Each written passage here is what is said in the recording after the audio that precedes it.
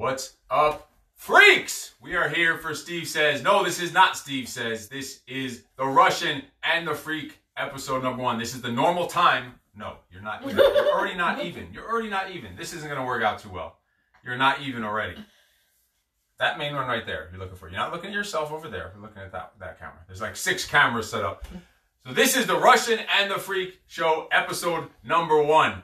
Normally this is the time that I do Steve Says, and this will still be the regular time for Steve Says every week. But we decided to do this. You still need to move over more. You're still way not even. Look, that right there.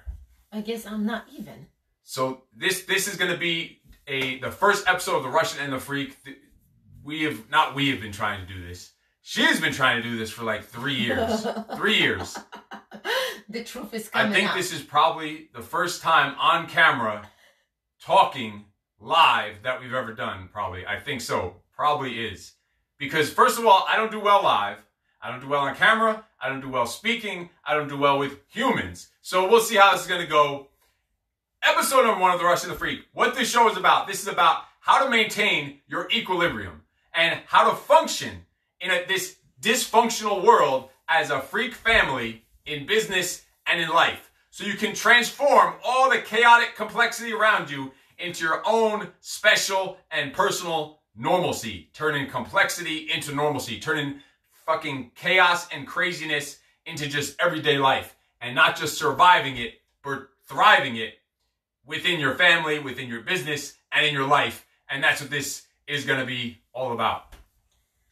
Yes, so let's introduce ourselves. Well, I'm not going to be able to do this if you're going to talk like that. If you're going to talk with that tube voice, This is a tube. Oh, by the way, yeah. I will not be able to survive. Hold on. The tube. I can't even hear when you do your own live videos. I don't know if I could do this. The tube. I know. The tube. We got into the tube, but that's how it's going to work. So guys, listen up. I'm Eckert, Steve Eckert here. Tyson, start a fire or something so I have to run out. Start a fire. That's the show it's all about, guys. We wanted to, some of you know us really well from here, from social media, from Facebook. Some of you just will be coming out for the first time.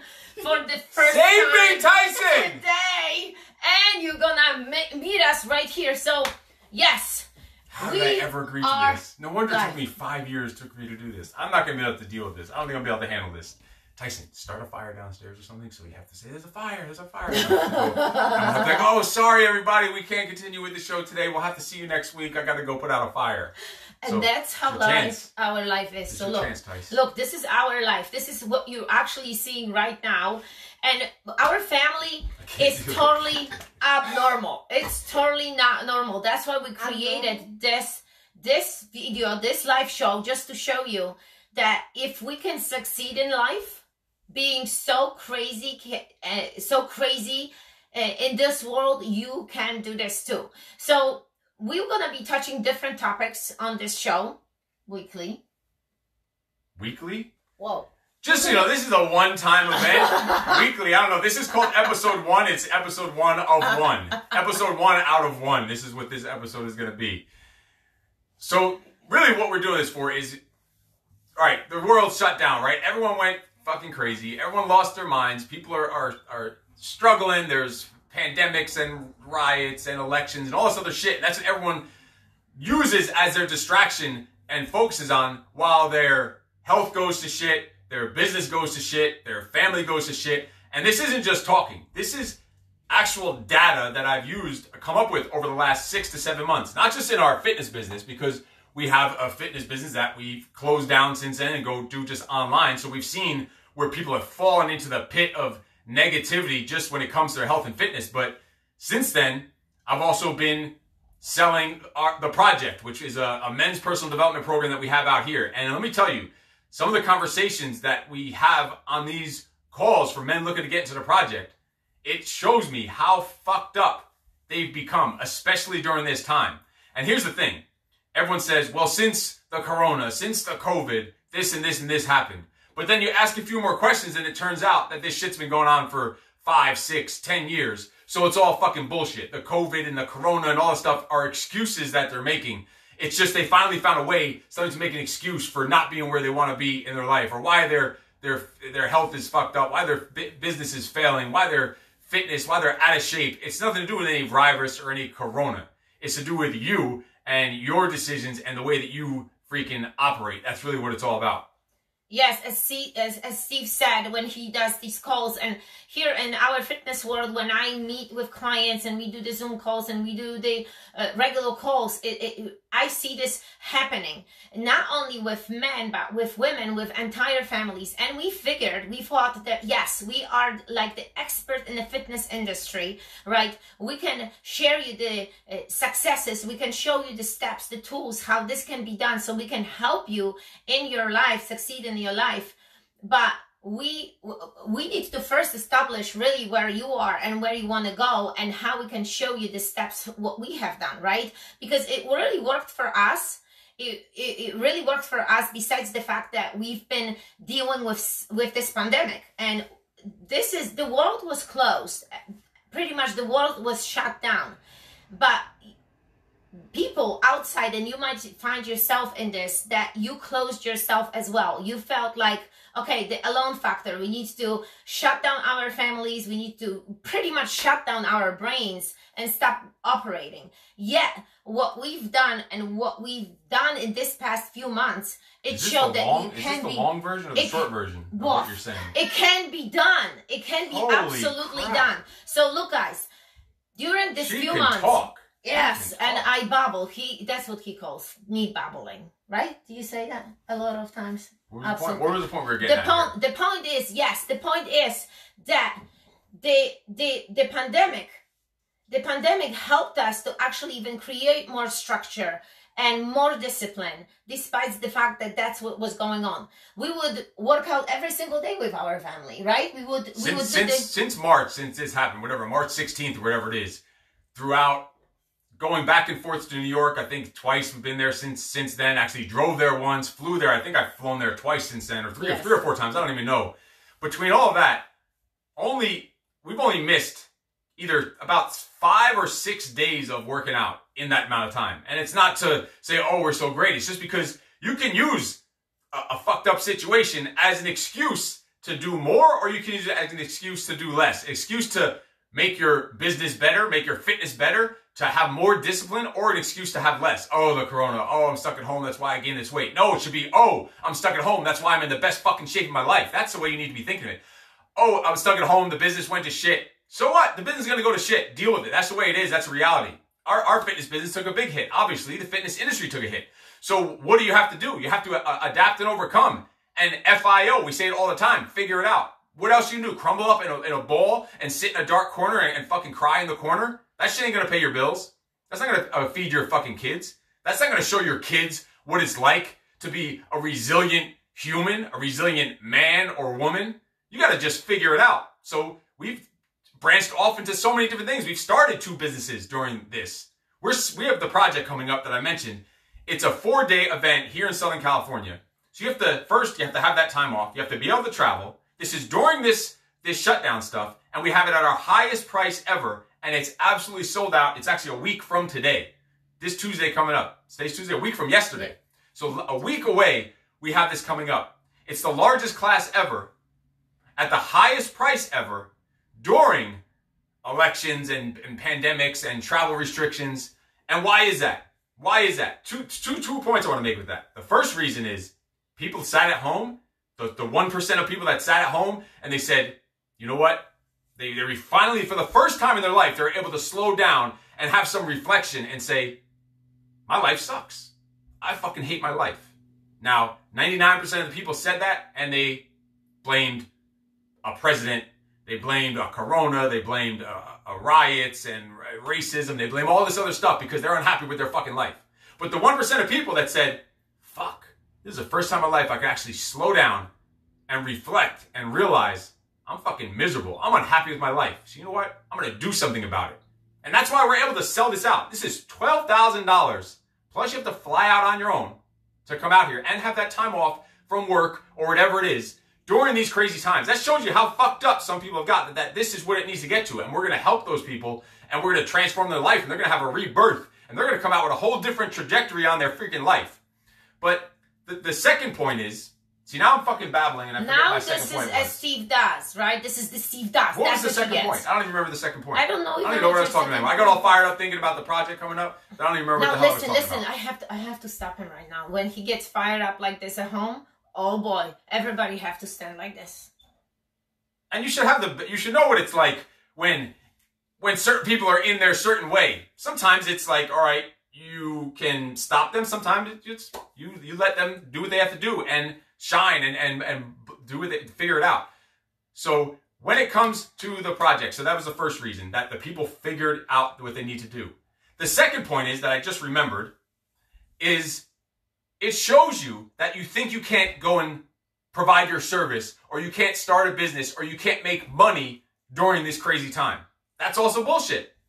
Because people saying they can't afford stuff at certain times, it was excuses, because how did we sell that many if people are struggling so bad? So you're in your business and you're thinking, oh my God, my business is going down. I can't do anything about it.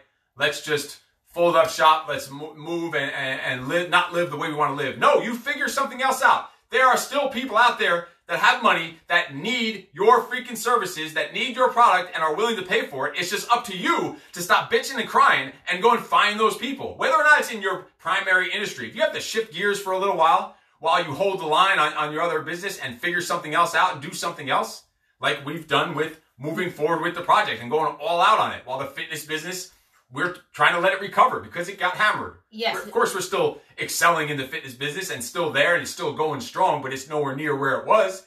But so we had to do some other things because there's still people out there in different areas that do have the money. So don't make an excuse that you can't make money. You can't still live the same way you were living before. We're living exactly how we were living before, because we don't let that be an excuse to slow you down. Let it an excuse for you to even grow and think of new ways to new areas to grow in. Yes, I want to touch base on these two things. Steve started talking about the subject. I also see some guys that have done the subject.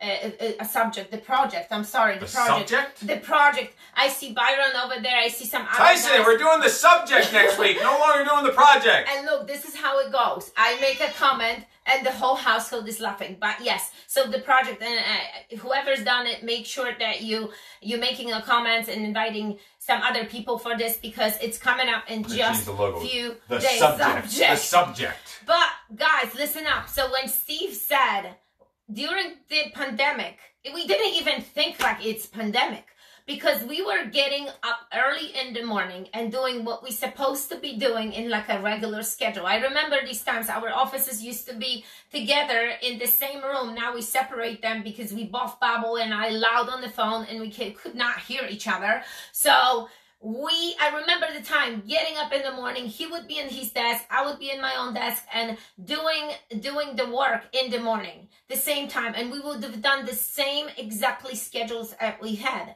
because the gym kept going, right? We had a full gym, we had full capacity, deliver all these sessions for months and months. But yet at the same time, we pivot our business within 24 hours, and you can probably do it too. If you haven't done it, there are still ways that you can actually change things based on what you know. Because the knowledge is that if you have the knowledge, nobody is able to take it away from you. And sometimes, yes, you might think like, oh, I'm stuck, I don't know where to go. But you need that time, that moment in your day. You need to create that time that your brain will put in a piece of paper what is inside that head of yours. So what ideas you can have, how you can change the business. That's what we did. We pivot, we transfer to online, and as Steve said, it's not as it used to be. Of course it's not, but we're building up for it. So we kind of switch and create a little bit different idea of how we're gonna go about that business. And let me tell you one thing, like a lot of people, or people, even members maybe that used to be in our gym that we were so thankful for, might have felt like, oh, we failed. No, we never failed. That the fact that we closed the business, we didn't fail. We actually didn't quit. We didn't quit. We continue going. So the fact that you sometimes shut down the business doesn't mean that you fail. It's just this is the right decision for you to make, to go forward, to actually propel yourself to do something bigger and better, right? So, sorry, I always make those mistakes. Tyson, fire! Tyson! Fire! Quickly! Save me!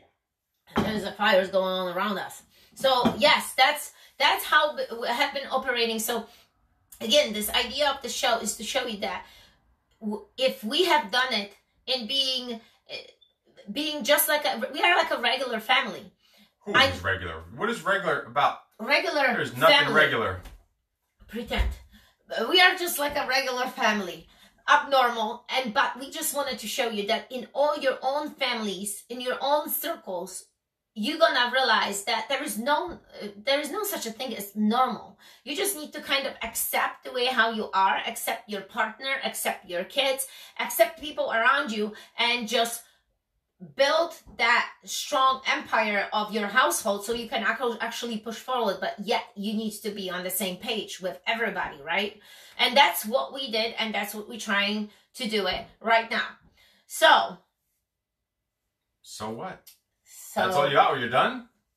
Right now, yeah. So that was the short version. So the point is that, all right, you might have to work at home now. Maybe you also have to work out at home during this time. And some places are not going back to normal ever. Some industries have said they're staying at home, they're staying remote. And some cities now, I think Chicago just today, said they're going back to a full lockdown. The entire city or the entire state of Illinois is going to a full lockdown. So this stuff's going to keep happening over and over again. So let me tell you this. I'm going to get fucking real and raw with you for a second. And if this hurts your ears and stings a little bit, then it should. And you should be one of those people that sits on the couch during the time that you have to be alone and reflect and realize where you're going wrong. If you're stuck in your house that you saved up money for years for, put probably every penny you own into a down payment, you probably spend 30% of your salary on your mortgage or your rent every month, and you're sitting in that home, and you do renovations and decorations and everything the way you like it and the way you want it, and you can't stand to be in your own home, and you're freaking out after a couple of months of being there. First of all, you need to fucking appreciate shit a little more. Appreciate what the fuck you have. The second thing is, stop bitching and whining about being stuck in the house and having to work from home. Imagine if you didn't have a home. Imagine if you didn't have a job to be having to do from your computer and you're burnt out from Zoom meetings. Fuck that. Stop complaining. Seriously, stop complaining. And then the kids are at home schooling. Oh my God, these kids are going to drive me crazy. And then now they're going to school hybrid, half day in person, half day. Oh my God, it's so stressful having to bring them and pick them up. Or maybe they're going to school and oh my God, I don't want them to go to school now. Like, just stop fucking complaining about everything that happens in your life. You can't control half of that shit. So just make the best of it. Like, if you're sitting, those are your kids you fucking had. Your kids that you had. Stop complaining about it. You're stuck at home with your kids? You should be like, fuck yeah. I'm stuck at home with my kids all day for 3-4 months. We have a fucking blast here. We have a blast. Right, Tyson? We'll work hard. We'll structure the day so it's broken down where we know when it's time to work, when it's time to fuck around and play and whatever else. But you should be glad you're, like, that's how you have to reframe everything that happens in your freaking life, in your business, in your family. And then now you have to be stuck working together in the same place. Then that's the person you chose to fucking get married to. Maybe you made a wrong decision. Maybe you need to fucking reevaluate that. If you can't stand to be in the same house with people for, oh my God, that's going to drive me crazy. I can't be around that person. Or you can't work around each other. Because those are your decisions you made. So stop complaining about it. And then secondly, again, back to appreciate what the fuck you have. Appreciate all that stuff you have. People who would kill. People who would kill and would die to have a fraction of what you have. But you'll sit and bitch and moan about every little thing that happens. Oh my God, now I have to bring them to school just for a couple hours. Then I have to go pick them up. And then I have to have these Zoom meetings. And I'm all zoomed out. And the kids are driving me crazy. Man, shut up. Stop complaining. Seriously. It ain't that bad. Appreciate that what you have. Could be a lot freaking worse. Trust me. Yes. So well said. So guys, today was that short episode that we just want to kind of touch up and give you an idea what the show is all about. But we would love to actually hear from you, a little feedback, or maybe you have some questions, or maybe you find some awesome points. Please make comments here on this video, and we will be seeing you next week. And put in there and talk about really what it's about is, what are your questions? What are your struggles on balancing? I hate that, balance. The work-life balance, especially when you're working from home, your kids are home, or what's the problem with the balance with, what are you struggling with when it comes to your business right now during the craziness because you have to work from home, your kids and the school, or you have to be around your spouse and working from home? What are the parts that you're struggling with? What is bringing you down when it comes to then having to work out at home, or your health and fitness, or you have to go to the gym and wear a fucking face diaper while you're working out? So talk about that, like even now, like put it in the comments or just send a private message. What are the things you're struggling with when it comes to, and go back to the title of what I said this show is about. It's how to maintain your equilibrium. Equilibrium, because I hate the word balance. I need a work-life balance. You don't need a work-life fucking balance. You just need to just control your shit. You need to structure your day and create habits that no matter what happens, like we had fires out here the other day. Guess what? I woke up and did the same thing I've done for the last 15, 20 years. There's riots around. I woke up, did the same shit. There's an election today. Woke up, did the same shit. There's pandemics and shutdowns and lockdowns and all the other bullshit going on. Wake up and do the same structured routine. You need to get back to the basics. Get back to the fundamentals, the foundations in your family, in your fitness, in your house, in your business. Get back to the fundamentals, because you probably got fucking complacent. And we have a saying in the military that complacency kills. And I guarantee you got complacent in your business, in your working out, with your family. You got fucking complacent. And now that you're stuck at home, that complacency is shining for everyone to see, and you're realizing where the holes were. So you have the choice. Either plug those holes, or you better fucking get off that boat and go get on a new boat, because you're just keep digging yourself deeper and deeper in a hole. So again, we said how to maintain your equilibrium and how to function in a dysfunctional world. If you let this world lead your day, this fucked up, and the shit, this disgustingness that goes on social media, you let that lead your day, and you take that into your home with your family and your kids. If you let them do that, then you don't. You're freaking screwed. If you don't know how to make light of the situation and have fun with it and make jokes about shit and have thick skin and not take everything personal when it comes to your family, when it comes to your business, and not crumble under the pressure, you're freaking doomed. You need to be able to function in this fucked up world, or you're going to be just as fucked up as the rest of them. That's where you need to think about it. Like, think about, we wearing masks to work out. Not us, because we do the online sessions. But you chose to. You chose that path to go to the gym, for instance, and wear a mask, right? So please put in the comments below. Maybe there are subjects that you're looking for. Maybe, like Steve said, a big struggle, or things that you've really had a hard and difficult time. And look, there is always a way out of every situation. That's how our family looked into things. Because I wasn't done, right? I was still going on the definition of the whole. Oh, yeah. Oh, go right ahead. You just right, go ahead. Let's continue. Go right ahead. Yeah, it's just being nice to each other, right? That's what it's all about. Are you sure?